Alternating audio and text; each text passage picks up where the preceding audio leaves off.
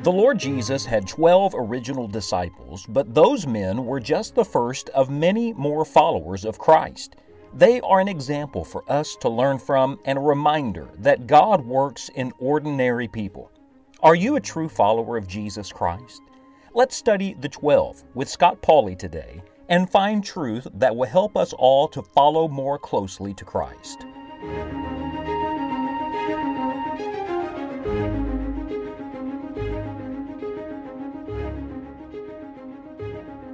How many names do you have? Now, I don't mean by that first, middle, and last, but are you known by different names?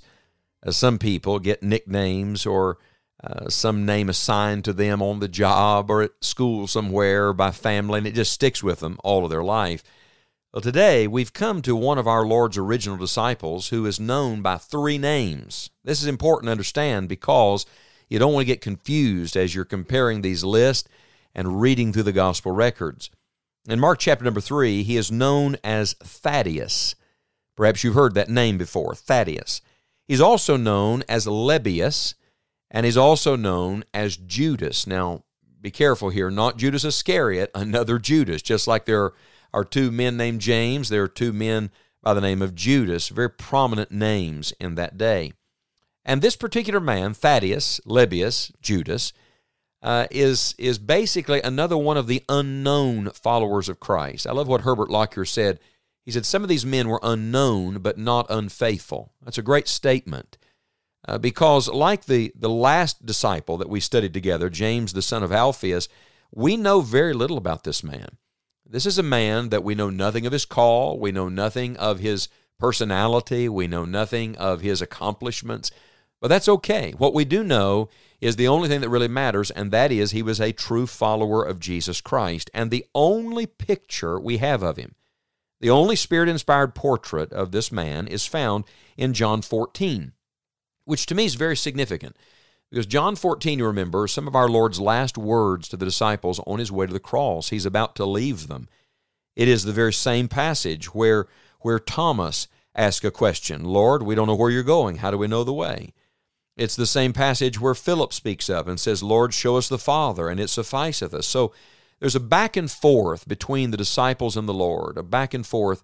And may I just make an application here? That's the way it ought to be with our Lord Jesus. Every day there should be a back and forth with Christ. Every day the Lord should be speaking to you, and you should be speaking to Him. Let every day bring a conversation with Christ. Let every day be a day of communion with the Lord Jesus. And so, in that context, we come to John chapter 14. Jesus is speaking in verse 21, and he says this, He that hath my commandments and keepeth them, he it is that loveth me.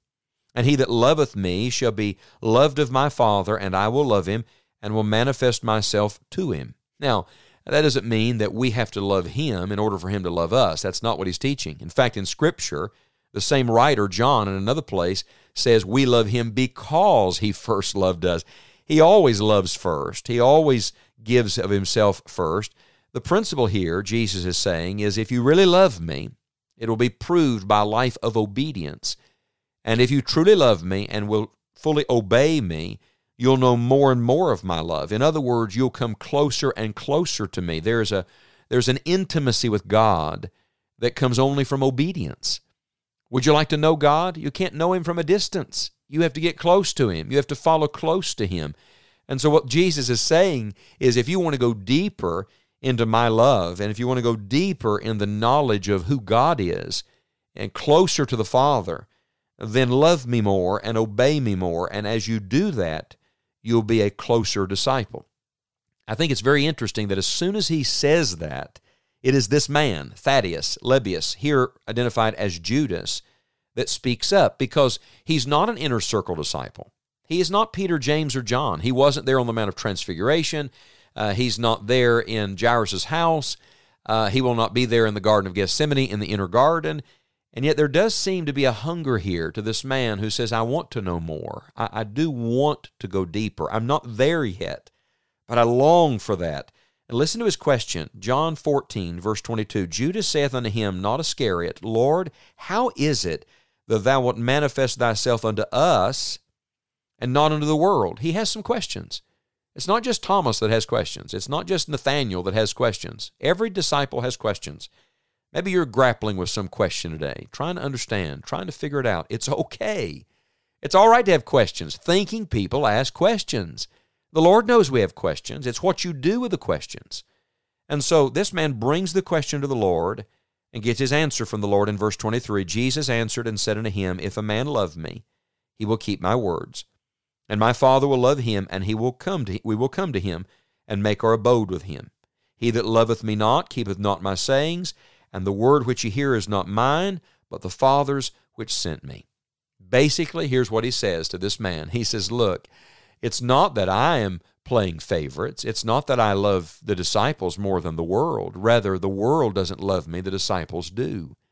In other words, God's not flipping a coin in heaven about who he's going to be good to and reveal these blessings and reveal himself to. No, the Lord is simply saying, I'm going to present myself, and based on your response to me, that will determine how much you know. You see, those who obey the Lord, they come into a deeper knowledge of the Lord. It's like Jesus saying in another place, if any man will do my will, he shall know of the doctrine. Somebody perhaps listening to me today is waiting for a lightning bolt from heaven, God to write it in the sky and reveal himself. Friend, while you're waiting on God, God's waiting on you. Take the first step of faith and obedience, and as you begin to follow Christ that way, God will show himself to you. Now, very briefly, let me give you about this disciple that has three names, three truths. Three things I've observed in this passage. Three things the Lord wanted him to know, and he wants every disciple to know. The first truth is this, that he wants you to love and obey him. Isn't that beautiful and so simple? At the very end, he's still teaching the same principles. Just love me and obey me. Love me and obey me. What should every disciple do? Love Jesus and obey Jesus. That was good for Simon Peter. That's good for this anonymous disciple. He wants you to love him, and he wants you to obey him. Number two, I learned from this man that Jesus wants you to have a good testimony, because the Holy Spirit is careful to say, Judas, and then notice this, not Iscariot. Do you find it significant that our Lord wanted this man's name to be protected? That he did not want him to be confused with the traitor, with the man who walked away, with the man that was not the right kind of disciple? Friends, if our Lord is that concerned about our name, we ought to be concerned about his good name in our life, about our testimony. A good name is rather to be chosen than great riches and loving favor rather than silver and gold. Judas Iscariot wanted the great riches, but this man, the Lord said, I want his testimony to be kept clean. This man, Thaddaeus, Lebbeus, Judas, is not Iscariot. The first truth the Lord wants for every disciple to learn is that he just wants you to love him and obey him. The second is that he wants you to keep a good testimony. And the third is this, that he wants you to bring your questions to him. Lord, how is it? That was the man's question. How is it? I'm trying to understand this. I'm trying to wrap my mind around this. And the Lord Jesus kindly, patiently answers his question and begins to explain it. And so, friend, whatever your question, whatever your concern, whatever your confusion today, whatever that darkness is that you're grappling with, would you bring it to the one who is light, and in him is no darkness at all? Here, in this man, this disciple that we know very little of, but we know he has three names, we find these three great truths. Love and obey Jesus today. Keep your testimony pure and clean for Christ, and bring all your questions and concerns to the Lord. I believe these are the three marks of every true follower of Jesus Christ, and I hope and pray they'll be true of us today.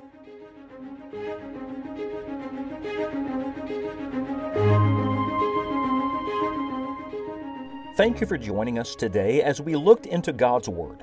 It is our prayer that you will follow Christ and lead others to Him. Our world is desperate for truth and hope.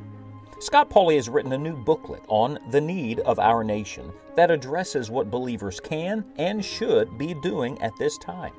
Order your copy now at enjoyingthejourney.org. We'd love to hear from you and look forward to studying with you again next time on Enjoying the Journey.